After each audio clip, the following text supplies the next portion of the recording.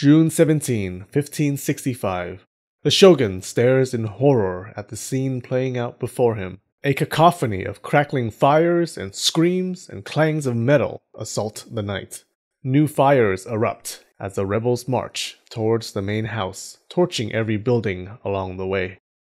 When the traitors finally arrive, they fall upon the shogun's samurai. The enemy has the numbers, the outcome is certain, and still his guards fight.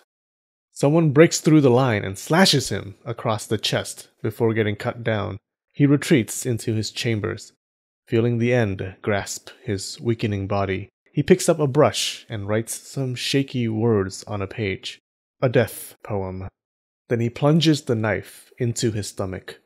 Agony carries the shogun into darkness. Psst, hey guys, to see more videos like this and help the channel grow, click subscribe and the bell. It only takes 0.9 seconds.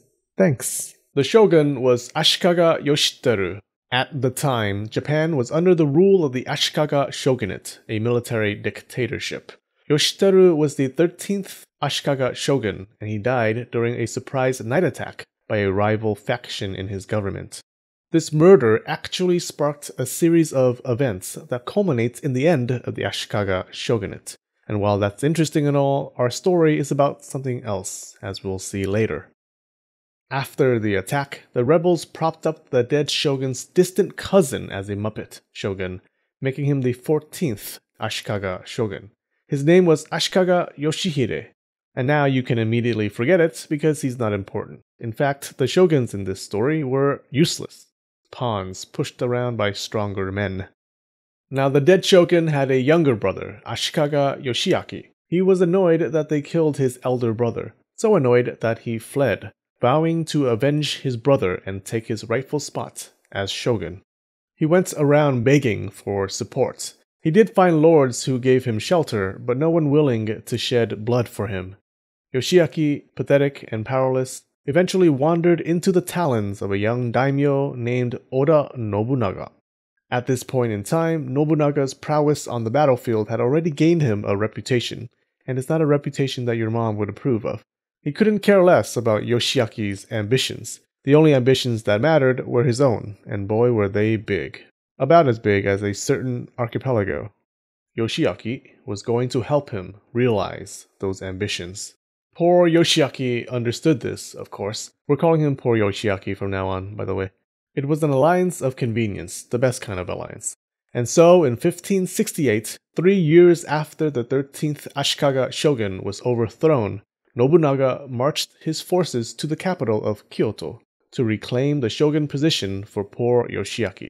However, Nobunaga had a problem. Between him and Kyoto laid Omi Province. If you saw the previous video, you'd know about Omi Province. If you haven't, check it out already. 2 daimyo ruled Omi Province, Azai Nagamasa in the north and Rokkaku Jotei in the south.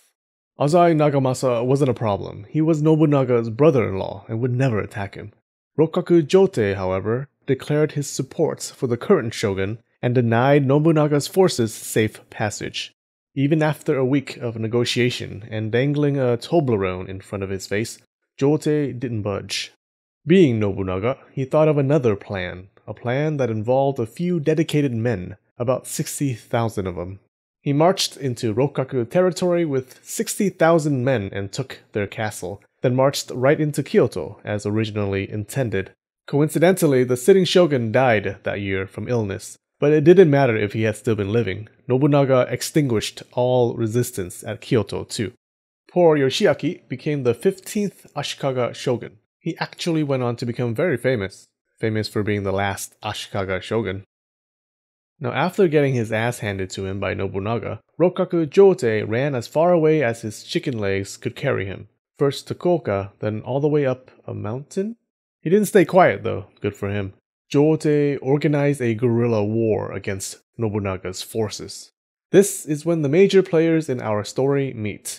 It is the story of Oda Nobunaga's campaigns against the warriors of Koka district and Iga province. Koka and Iga answered Jotei's call and mobilized forces in southern Omi province. They became a huge thorn in the side of Nobunaga because southern Omi was a strategic location. You had to pass right through it to get to Kyoto from the east. Being small in number, the Iga and Koka troops engaged in guerrilla tactics, quick hit-and-run raids in the night. This is what probably gained Iga and Koka the reputation of being ninja clans. They were not only good at sneak attacks, by all accounts, they were fierce warriors adept at all kinds of warfare. Jotei's resistance was a big deal, and almost ended Nobunaga's life. Under Jotei's order, a sniper laid in wait for Nobunaga, who was crossing a mountain pass. He had 2 matchlock guns ready.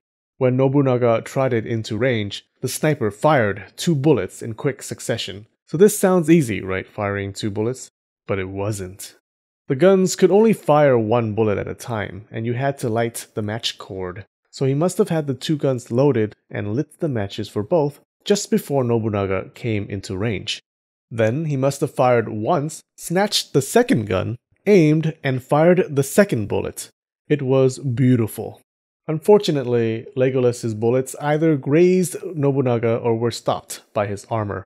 Seeing his mission failed, he escaped. He actually evaded authorities for years before Nobunaga's men finally caught him. Nobunaga sentenced him to death, but wanted to devise the method of execution himself, which is never good news.